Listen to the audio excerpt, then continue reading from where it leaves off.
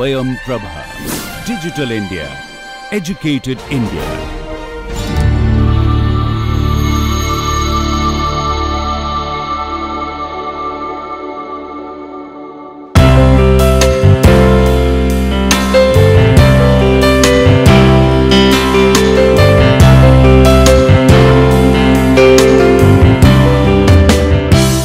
Hello everyone, welcome back to NPTEL online course on structure, form and architecture, the synergy. Today we are at lecture number 18 and in this lecture we will be talking about tensile structure. So like the previous lecture we discussed about compressive structures where we have discussed about different form like arch, then vault, then flying buttress, which are like mainly taking care of the compressive load. And now in this lecture we will be talking about those structural arrangement or structural form that are mainly taking the tension, taking care of the tension force, or we can relate it to the tensile stress. And again as we discussed earlier, that this classification is based on like the predominance of which kind of force being acting on that. So, yeah, same structure will may have something like a compression or some bending stress, but predominantly it is taking care of the tension. So, based on that this presentation or this lecture is designed. So, let us start this particular discussion. So, in this particular picture what is like visible is basically a very beautiful bridge, okay, and to be specific this is called suspended bridge, suspended cable bridge. So, what exactly it is that we will discuss in this lecture, but one particular thing that you can see that in this case the cable being used and they are in tension. So, these cables they are taking care of the tensile load of this whole structure, and this is that is why the cable suspended bridges are coming into the category of tensile structure. Now, if you see that like the concept of tensile structure, so here also the structural arrangement of element that carries only tension, no compression, they are called like tensile structure. At the same time along with no compression there will be no bending as well, but there are some structure that we will discuss that where a component maybe a minor component that are taking the compression as well. The tensile structure load bearing capacity is achieved through tension only, and majority of the component, as we mentioned keep on saying that the majority of the component of a structural arrangement they are dealing with the tension tensile stress. Now, in this the boundary the example of that is boundary tension membranes is one, the tensile fabric structures is alternative we can say. The pneumatic structure we discussed earlier, that is also considered to be your tensile structure. Then you have pre-stress cable nets or beam. So, the cable net structure normally being used, we will see that this is being used for making the roof for the stadium where you use the membrane to make the structure light. So, how they are supported with the cable nets and the cable beam. So, tension is basically the ability of a material to prevent against the pulling load. So, when you pull, so in comparison to the earlier example which looks very similar, but in this case again it is acting on this axis, the main axis, but in this case it is basically the pulling, the other one is on the pushing. Now, in this case what are the changes that normally takes place in tension? So, if you take the example of spring, so basically if you add load, so it will try to expand and you will see that it is elongated. So, the tensile stress developed within this material. So, this is one. Now, at the same time like you just try to hold a particular structure, okay, maybe a roof or maybe particular cantilever, and you just use a cable to hold it. So, in this particular member, this cable member, what essentially, so it will have some load. So, if you apply load to it, then in this member what is the phenomena will be developed. So, it will try to turn. Okay. So, it will always try to go this side. So, this is basically this member is in tension. So, this cable is acting to hold this member. So, this arrangement, especially the major members which are taking care of preventing that structure from collapse, is taking tensile load. So, this is again a tensile structure. So, based on that principle, how it is being supported and how load are being carried out for tensile structure, it is being classified in 5 category. One is the state cable, we can say. The other one is the suspended. The initial picture that I have shown of your bridge is basically of the suspended category. Then there is a category called anticlastic. So, this is some term that we need to understand very clearly. So, basically anticlastic is that it is a structure making of the curvature, but with 2 curvature acting in opposite direction, 2 different direction we have this curvature. So, we will discuss that in that particular slide, what is anticlastic. Then pneumatic is basically the structure made of like with the pressure of the air that can form is basically the pneumatic structure. And truss, sometimes we can go with the cable truss, and also we will discuss that as well. So, in this state tensile structure, basically the whole mass, the roof and other things, they are being supported with the state cable. So, these are, if you see in board, so these are basically your stay cable. So, they are taking care of this, and in all these members, so which actually support, they are developing tension. But at the same time, as I mentioned, in this particular bar, the mast, sometimes we say, so basically they are carrying the load to the ground. So, this will take compression, but predominantly if you see the overall arrangement, so it is basically coming under the state cable structure. So, this is one kind of arrangement, and this is again you can see a modern building. So, their state tensile structure being used. Take the other example. So, it is again showing that you have this kind of arrangement of on the rails or the beam, which are being connected with this particular masts. So, this is again the state cable where tension is developed on this. So, basically this is another kind of setup into the category of state tensile structure.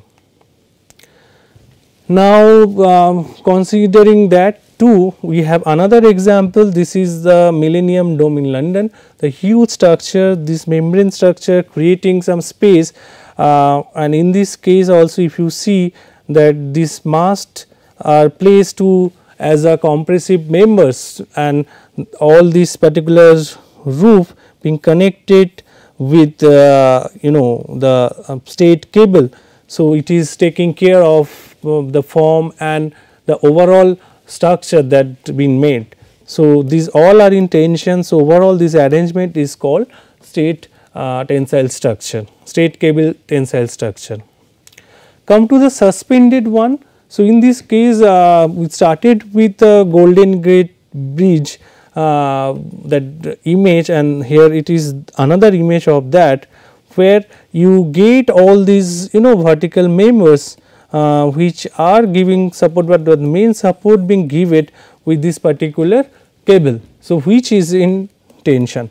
So, in this case these all tensile cables like these all also trying to take care of the tensile force that being generated in this particular bridge. So, the load whenever there is some imposed load on this, they are putting some pressure to the structure, and that being taken care of by this cable which is suspended from a running cable.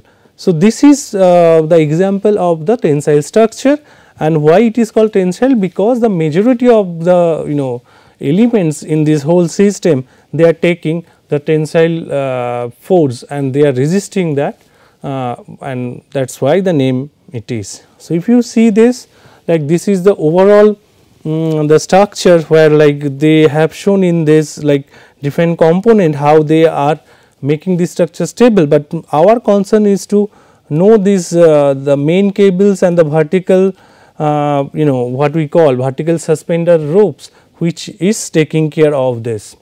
So, the whole member like whole support with these members are specially taking care of the tensile force being developed due to the applied load for the main bridge. So, the structure that being made on top of the main bridge or the carriageway where the vehicles and people are moving.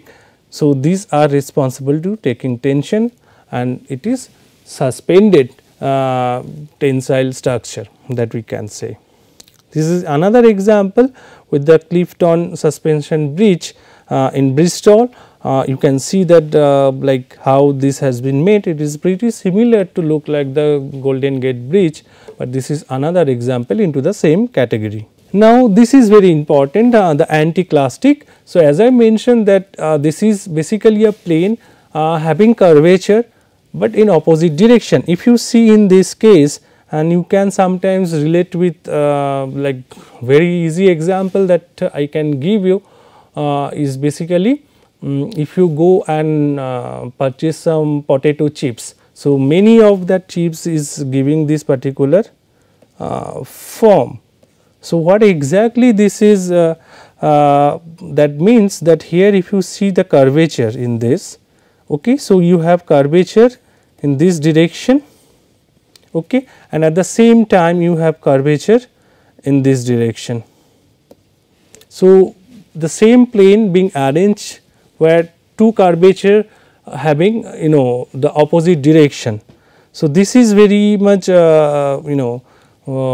important to know for the anticlastic. The opposite to that is synclastic, where all the curvatures, say for the dome, all the curvatures from left or x, y, z, whatever the axis in both all the sides, it will give you the similar kind of direction. So, in this case it is in opposite direction. So, it is anticlastic, and this can be achieved through different kind of parabolic, hyperbolic or parabolic hyperboloid kind of form. And if you see some of the work done by architect Felix Candela, so then you can get all these example, like even in oceanographic building or in some other buildings of that type, we will get this kind of anticlastic curvature, where it is being used with the tensile stress, and this can be also formed with the membrane or fabric, not only the concrete, with the fabric also we create it, and we will have some pictures on that too. So, in this case if you see like the application of anticlastics, so here also you get the curvature, one is like this and the other one is just getting the support to the bottom. So, again it is being supported with a cable, and you have some mast compressive members as well, which will take those load to the foundation. Take the another example, it is basically a conical shape fabric structure, then this is basically from the state Arizona University campus. So, in that case also these fine like cables, they are taking the main load, and if you see the curvature also here, you have a different kind of arrangement. Somewhere this cone is upside, sometimes it is in the downward direction, but we are getting the curvature in different manner. So, it is basically again you can resembles with the example I have given. So, the two curves they are acting like their direction are different, then that is why I call it is anticlastic. Now come to the pneumatic structure. Pneumatic structure is basically what I mentioned earlier, that the structure is formed with the help of the air. So, air is injected through like very thin membrane structure, and which will give you the form. Here also like it is giving some kind of form where it is being so light, and normally to cover some area and you have to make your structure super light. So, then you can go with this. So, this is the Tokyo Dome, where this particular activity place is being covered with this pneumatic structure, where air is used to give this particular form, and being supported like this is get connected at the top, and those particular members, these cables, they are just giving and the proper shape of this structure. So, this is again another example of the tensile structure, where mainly those portion due to the air blow and also this will try to expand. So, go away from each other. So, tension being developed at this point. So, this is example of the pneumatic structure. This is another pneumatic structure being covered in a football stadium, but later on it being dismantled, but this Pointing Silver Dome in Michigan. So, this is the same like the Tokyo Dome. So, in this case also you get like this particular division to just give the form, so that it will take the proper shape that can act with. So, this is again another example of the tensile structure. Now, come to the tensile truss structure. So, where instead of those cable and straight cable or suspension, we use the truss. So, what is truss? So far we have seen some of the examples, and we will also discuss more on the truss. So, it is basically something like the arrangement of the structural member in a triangular form, which will be much more effective to distribute the load, apply load on it, and it actually manage this with some load transfer. With some member will take compression, some will take tension, and then they will actually balance it and maintain the static equilibrium. So, that is very important for making a truss. So, in this case again the cable being used, you can see this is like Oldenburg Stadium in Germany, where like again it is a membrane structure like all other. Again the curvature, if you see that you get this anticlastic form which is actually taking care of all this load applied on it, but it is being supported with a truss system. So, you have a cable, and along with that, to complete that truss you also have something which is very small cross sectional cables, which is making the form. So, this particular truss that being formed and taking the fabric to cover it up. So, it is making tensile structure, but in this category of truss. This example is another one of that, but here it is instead of the cable truss, it is the normal truss being used, where the cover is being made with again the fabric, but overall like the truss being made, and you can see that at the top also, in order to take this particular structure stable and all.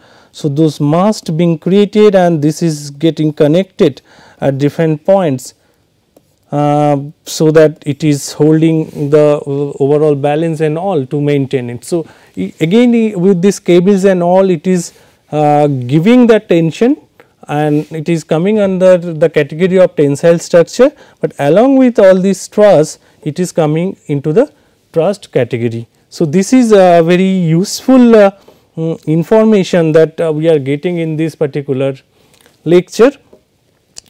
So, what we have seen now, based on that, we also would like to know the uses.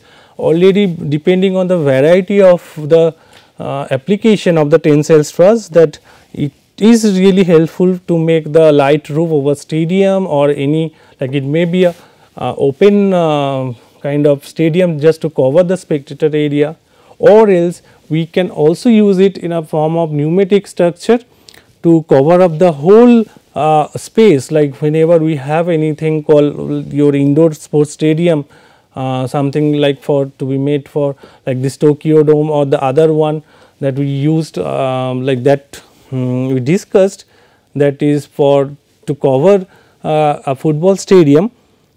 So, this is one use of the tensile structure. Again the roof of the indoor sports arena that we discussed, then sometimes not only like to cover the huge span, sometimes in order to make it very light for the parking areas or any to any shaded area in the open plaza and all, we can also have this kind of tension and fabric structures which will really make our thing column free. Say for example, if we have like a vertical member or roof, so you have to initially support it with two members, but at the same time the advantage with the structure like then you can go for something like you just use a tension cable with a mast and you can create this with a very light material, so that this portion is column free. You can use the you can maximize the use of that space. So, this is for the parking areas. Then come to the large span without obstruction that we have seen, especially where we have seen that Millennium Dome, where what is really covering very huge space with the straight cable and those mast. So, this is also useful there to go for the particular covering of the large span in structure. Then the important thing that we started with, that is also this kind of tensile suspension cable structure being used to make the bridges, sometimes maybe the cantilever, sometimes some making some temporary structures of that nature, which is very useful to carry all the load with the suspension cable and the supporting cables, the vertical suspended cables, which will help the main cables to take the load. Then sometimes maybe we have seen in many Olympic state games that the swimming pool is being covered, there also we use this tensile structure, and as we mentioned that we can also go with this cantilever structure. So, this is about the use of the tensile structure. Now, if we want to just summarize this particular fact, that in this we discussed about the tensile structure. So, what is the tension there? So, whenever any object is giving some pulling load, so that will try to expand, and the internal strain that develop, it's basically your tensile stress. So, depending on that the structure which the main most of the members of that structural arrangement is taking care of this tensile load is basically the tensile structure. So, depending on the position and the member used and the type of what we call the way they resist the load against the applied forces. So, then we have some category. So, we started with the straight cable, where like the example that I have given with the Millennium Dome, where the large span is being divided, there is some support as a compressive member and the whole roof being supported with the straight cable. So, this is one example where it is being supported with the mast and the straight cable. So, this is the arrangement of both, but the next one that we discussed, that is the suspended one. Suspended one we discussed about that particular Golden Gate Bridge, where the main cables and the suspended verticals members, they are taking care of the load implied on this particular bridge. So, whatever the load of the traffic, whatever the load of your vehicles, people, dead load, everything is taken care of this suspension cable. So, this is again full of tension, those members are in tension and they are able to cater the purpose to hold it. So, this is again the suspended structure. Then what we discussed is basically one of them pneumatic. So, in pneumatic structure it is basically you use the air, okay, and you give that pressure. So, your structure will make a form of a dome or something, and then with the cable you can give a shape to it. So, this is also being useful to make some portable structure or make some convention hall or convocation hall or large span, where also it is similar to your the dome, Millennium Dome, but here the whole thing being done through air pressure management and with some cable to just give the shape. So, it is in the pneumatic form. So, this is again very important. Then also we discussed about the truss. So, some of the examples that we have seen in a stadium, that where the fabric structure that being used. So, in that case, like the cable truss truss being used, and they hold it the structure with the other cable, but along with that, instead of the straight cable for trussed kind of tensile structure, so they use the truss as a member. We have seen another example also where the roof of the stadium, the football stadium, is just supported with truss, and then it is the membrane to make or reduce the weight of the structure. Then the other one that we discussed, very important one, that is your anticlastic. So, anticlastic means we have given example, I have given example of the chips. So, basically wherever you have such kind of structure where like you get this particular shape, where the plane is basically a plane, if you just give the curvature, okay, to give the form where both are having some different direction, the opposite direction. So, here you can get that it is giving some direction of the curvature, and here it is something different. So, this kind of hyperbolic, parabolic or hyperbolic paraboloid form being used, and many work being done by Felix Candela, and then later on many structural engineers and architects, and we have some good buildings that like oceanographic building and other building, where like it is taking the load of the tension. But this is not only being used for the concrete structure, we also have seen that this is being used with the membrane structure, and we have seen that how that can be done. It can be done with a conical shape, it can be done in a wavy shape. So, different kind of fabric tensile structures will fall into this anticlastic tensile structure category, and we will definitely discuss those fabric structure in one particular lecture in detail, where we will also see. So, there our focus will be on this fabric structure and the component, but considering the load it can take, it is of tensile type. So, that is why we discussed in this particular chapter.